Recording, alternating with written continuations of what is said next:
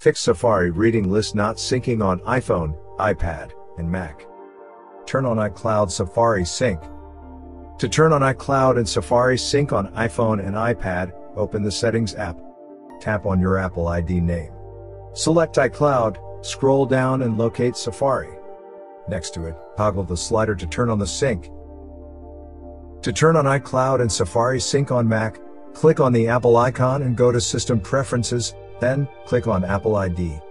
On the left sidebar, select iCloud. Check the box next to Safari. Reboot your device. With any issue, it's a good idea to restart your device. The restart eliminates any bugs and glitches that could have occurred. If the first method didn't fix the issue, restart your iPhone, iPad, or Mac.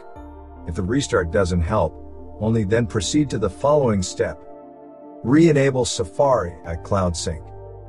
To re-enable Safari iCloud Sync on iPhone and iPad, open the Settings app. Tap on your Apple ID name. Select iCloud, scroll down and locate Safari.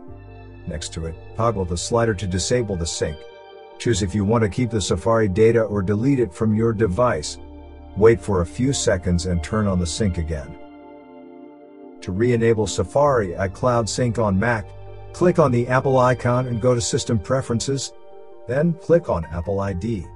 On the left sidebar, select iCloud, uncheck the box next to Safari, and after a few seconds, go back and turn on the sync again. Sign out from iCloud and sign back in. To sign out and back into iCloud on iPhone and iPad, open the Settings app. Tap on your Apple ID name. Scroll to the bottom and tap on Sign Out. Restart your iPhone or iPad. Then, log back in by clicking on Sign into your iPhone in the device settings.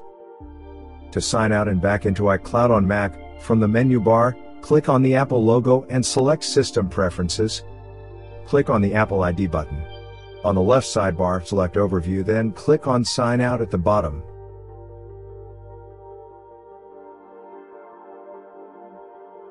Wait a few seconds and sign back in. Update the operating system. To update iPhone and iPad, go to Device Settings. Tap on General.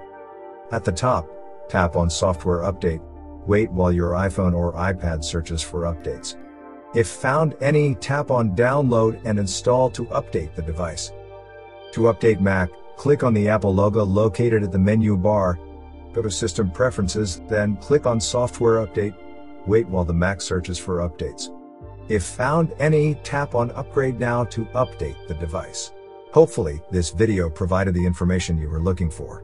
If you're using a Mac computer, we would like to suggest scanning it with Combo Cleaner. It will check your computer for malicious software infections and advertising supported software.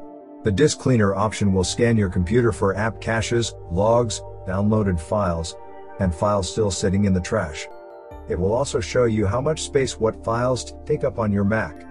Combo Cleaner will also help you look through all big files on your Mac and delete those you don't need. You can also scan Mac for duplicate files. Sometimes you might not know that you have a few copies of the same file. A privacy scanner that will help you remove cookies, cache, browse history and more. And an app uninstaller that will find all hidden app components and uninstall them for you. You won't need to worry about viruses and clutter on your Mac anymore. Thank you for watching. If you found this video helpful, please consider subscribing to our channel.